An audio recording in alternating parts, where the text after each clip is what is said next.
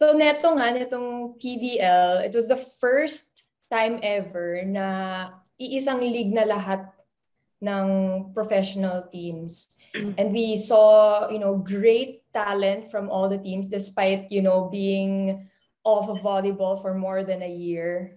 Ang gagaling pa rin ng mga players natin. Lahat condition. Parang hindi nagpahinga.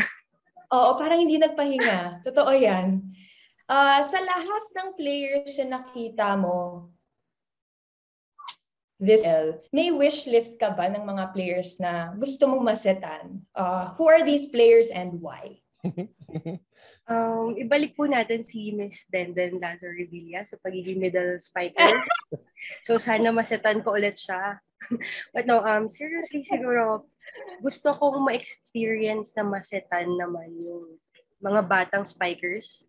Not saying na matanda yung mga spikers ko nasa Perlas, but diba, iba kasi when you set a ball sa mga batang spikers, may kita mo kasi na walang takot maglaro, pumalo. Parang, alam mo yun, palo kung palo. Kung may blocker man sa harap nila, hindi sila natatakot. So, laban kung laban. To name a few, I think, Tolentino and Ponggay, Gaston. Kasi I can see na they're really enjoying the game inside the court eh. And kahit na alam mo crucial yung game, naka-pressure na and everything, parang sila focus pa rin and happy pa rin. And kung nabablock man sila ng paulit-ulit, alam mo yun, iba yung consistency ng power nila eh. Talagang palo kung palo. And kahit na habang tumatagal yung sets, yung rallies, parang hindi sila napapagod. Bakit ganon? Bakit ganon? Iba na yung mga bata ngayon. Kaya nga.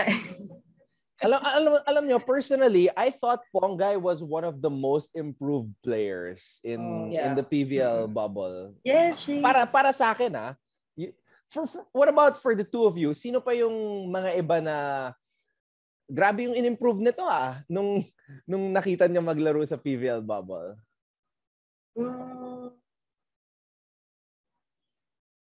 Hirap. Ako si Shaya. Shaya Adorador. Yeah, I remember. Definitely. I remember like when we were thinking who was gonna start for Cherry Tigo, tapos tinitignan namin ni Sir Joy Villar yung lineup. Sabi ko, baka si Adorador, ano? So, yun nga, nag-start nga si Shaya Adorador. Yeah, that's a good observation then na si Shaya nga.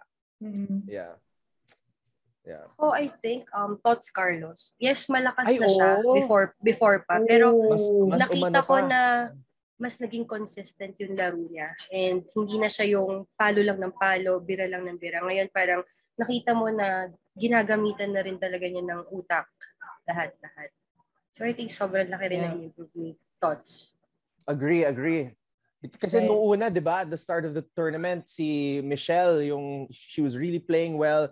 And then during the latter part of the tournament, because of Tots' yung umangat yung laro niya, biglang si Tots na yung naglalaro for majority of the matches.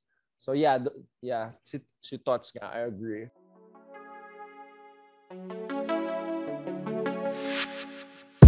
Thank you for watching Volleyball DNA. Make sure you hit the subscribe button to get notified for future episodes and interview highlights. And while you're at it, head over to our Facebook page by clicking on the link in the description.